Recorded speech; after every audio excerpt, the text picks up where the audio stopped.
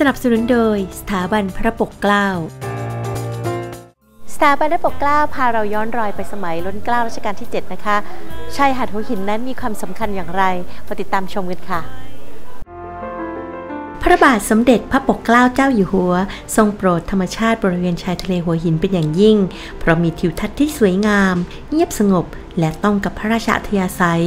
ชายหาดทะเลหัวหินยังเป็นสถานที่ที่ทำให้พระองค์เกิดความสนิทสนมคุ้นเคยและมีพระราชฤทัยผูกพันในสมเด็จพระนางเจ้ารำไพพรรณี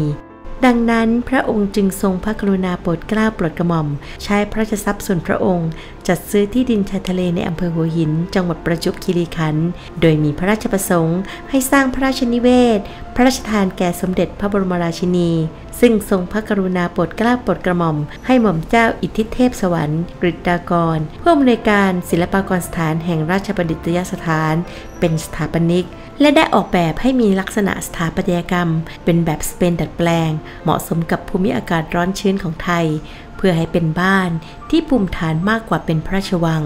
ทั้งยังเลือกใช้วัสดุก่อสร้างตกแต่งที่เหมาะสมกลมกลืนกับสภาพแวดล้อม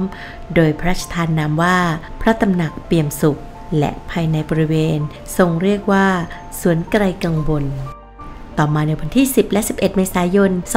2472พระประยุรญาติและข้าราชบริพารได้จัดรีวิวไกลกังวลที่ศาลาเริงเพื่อเฉลิมฉลองในการขึ้นพระตำหนักใหม่เป็นการภายใน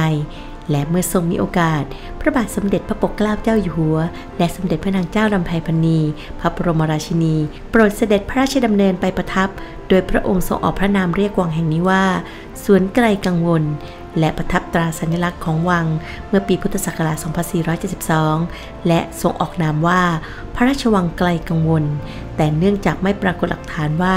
มีพระบรมราชโองการประกาศยกเป็นพระราชวังดังนั้นยังคงเรียกว่าวังไกลกังวลตราบจนถึงทุกวันนี้สนับสนุนโดยสถาบันพระปกเกล้า